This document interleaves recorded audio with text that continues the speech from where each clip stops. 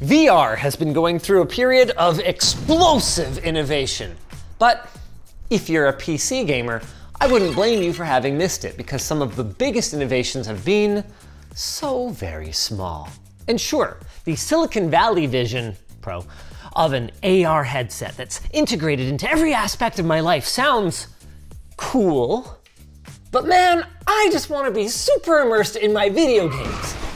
And the Bigscreen Beyond 2 may be the very best way to do that. Let me put it this way. I can't see for shit. The Beyond 1 was so much better than my aging Valve Index that it literally reignited my personal excitement for VR. As for the sequel, somehow, in one short year, they've made it so much better that I now feel bad for anyone who jumped on the first one. I'm talking dramatically improved optics, multi-user friendly design, optional eye tracking. And somehow it does all of that while being even lighter than before. And now for a light segue from our sponsor. MSI. Their MPG 272 URX QD OLED monitor comes packed with features with a 240Hz refresh rate and support for DisplayPort 2.1a. Check it out using our link in the video description. On paper, only a few things have changed since the original, but those changes make this thing all killer, no filler. First up, the transparent plastic. Now, he might not be able to see it, but he looks dramatically more stylish. It's all relative. And what I can see is the improved optics. The pancake lenses in the original Beyond, they were impressive for their small size and weight, but they struggled with a number of issues that, combined with some usability quibbles, ultimately led to me abandoning my original Beyond in favor of my Index, in spite of its lower resolution. First, there was the sweet spot, which is the area of the lens where the image is the sharpest. It was so small. And outside of it, things got pretty blurry pretty quickly, with some gnarly chromatic aberration sneaking in near the edges.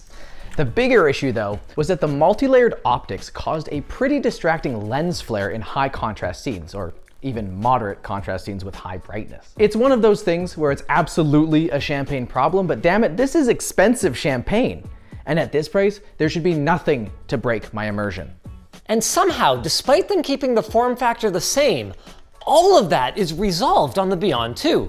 I can pick out the lens flare if I'm looking for it, especially in a menu or something like that, but in game, it's almost too good, too immersive. Especially one like this. Ah!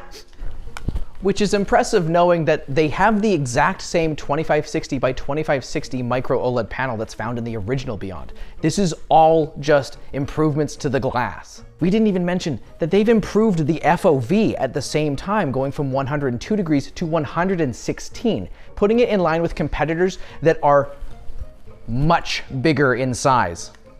Ah! There are still lingering issues with pancake lenses in general, like reduced brightness. Apparently, the panels that are in here are supposed to reach as high as 3,000 nits.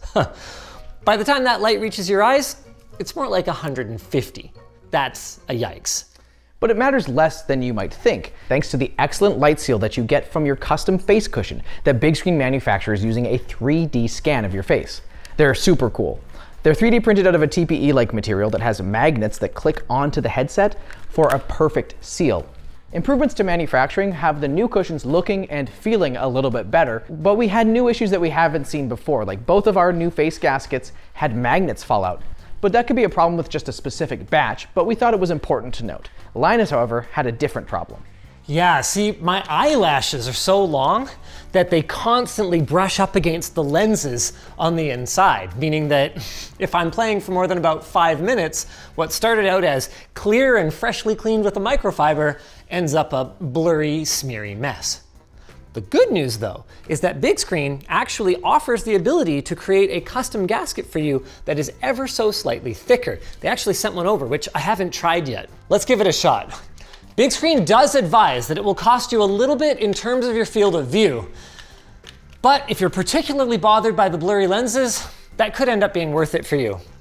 For me personally, oh man, I think I'd be tempted to just stick with the improved immersion.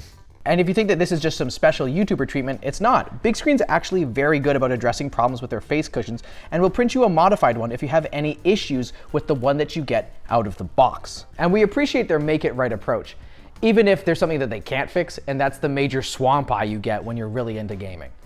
But you don't have to worry about getting too sweaty when you're in our sport button-up, only available at lttstore.com. It's stretchy too. Is it my turn yet? No, not yet. We did say that the Beyond 2 would be more shareable, and it is, but only some of those improvements are implemented today.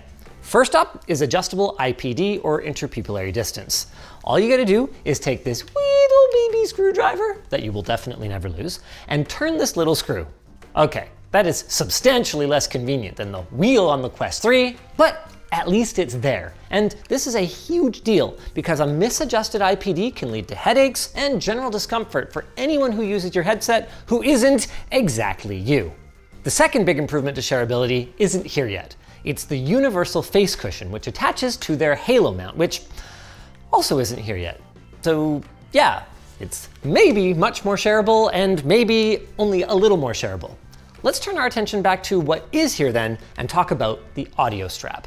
It was developed with COS audio and uses drivers that remind me of those found on the COS Porta Pros, which are stylish, but aren't famous for comfort or durability. And I found that these flimsy little pieces would pop off pretty easily. They're designed to do that, but it's too easy. And the foam, again, just kind of comes off. It also just feels extremely cheap, especially compared to what I'm used to. And like, I get it. They're all about keeping the weight down, and I genuinely appreciate that. But unlike the Valve Index or Pimax Crystal, these drivers are meant to be pressed right up against your ears using this little knob to adjust their distance. So that cheap feel is something that I am constantly, keenly aware of. And that would be fine if it was cheap, but the audio strap is $130 US, which is $10 more than the price of an extra custom cushion, and offers up an experience that is more than sufficient for music games, but falls a little bit short in terms of immersiveness. With all that said about its cheapness and midness, the comfort it provides is so much better than the stock strap that I wouldn't recommend buying the Beyond 2 without also springing for the audio mount. And maybe some third-party replacement foam while you're at it. Adam, would you spring for the eye tracking though? Yeah, I kind of felt the same way. As cool as it is that for a $200 premium, the Beyond 2 can be equipped with what Bigscreen calls the smallest eye tracking on the market, is the size of a single grain of sand. We didn't really get a chance to test it out, and we're not really sure if we care, because the biggest reason to care about high quality, low latency eye tracking is foveated rendering, where your GPU works the hardest on the part of the scene that you're actually focused on, and then it renders everything else at a lower resolution. But foveated rendering is not currently supported in Steam VR, so the main use case for eye tracking continues to be social VR experiences.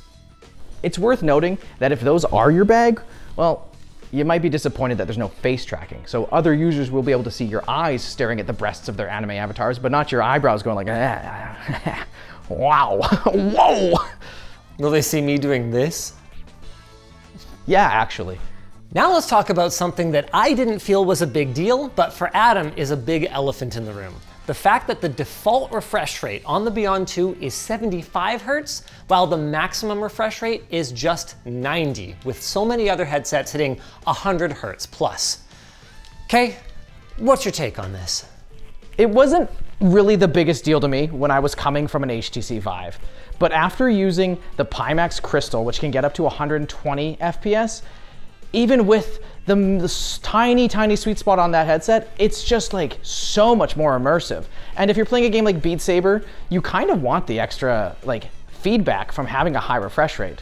That's fair enough, and it's not the only disadvantage compared to something like a Pimax. This isn't really a knock against this, but one of the issues with it being so small is that it loses tracking a lot easier. I only have 2 lighthouses at my place. And if I turn the wrong ways or go to the corner, because it doesn't go above any part of my head, it will just lose tracking entirely. And the complete lack of any sort of inside-out camera is a real bummer. I mean, even the HTC Vive had a grainy camera so that you could just see where a disconnected controller went, or if you needed to get like a sip of water or something. a sip of water or something. Over here, buddy. Oh. It's also a nightmare for any kind of productivity because even if you're a touch typist, that's not going to do you a ton of good if you can't find your keyboard at all. Which brings us perfectly to the price. This thing is expensive. It's $1,019, and that is just for the headset. So once you grab the necessary accessories and some recommended accessories, it adds up pretty quick. And with its everything you need and nothing you don't approach to design in both the hardware and software, which by the way includes a great little optimization utility that actually explains what settings do, Valve, it can be hard to recommend the Beyond 2 over other premium or even over other non-premium options that might even come with a whole computer inside them. With that said, it's hard to deny how perfectly Bigscreen has executed on their vision. By eschewing inside-out tracking and internal hardware for rendering, they've laser-focused this product as the definitive upgrade for folks that are already immersed in the PC VR space and don't mind the tether. So if you're on an aging HTC Vive or even an Index, it's hard not to recommend it. Just like it's hard for me to not tell you about our sponsor. Grammarly. At Linus Media Group, the business team has to do a ton of communication, coordination, and writing, and that's where Grammarly comes in. They're an AI writing partner that works where you work, and it comes with a ton of free features like the ability to rewrite your message to make it sound more confident. If you need more professional features, then upgrading to Grammarly Pro will give you all of Grammarly's most advanced writing features that help you work more efficiently with your team. You can customize your preferred voice to ensure that your writing comes across in the correct tone and formality that you desire. After all, writing to your boss is different than writing to your mom. Unless you work for your mom. Or take advantage of sidebars, which revises your writing with just a few clicks instead of a few hours. You can even click on the highlighted words if you don't like the suggestion, allowing you to maintain your writing style. Sign up and upgrade to Grammarly Pro to level up your productivity. You can use our link for 20% off Pro at grammarly.com/LTTMay. If you guys enjoyed this video, maybe check out our review of the other best headset on the market, the Meta Quest 3.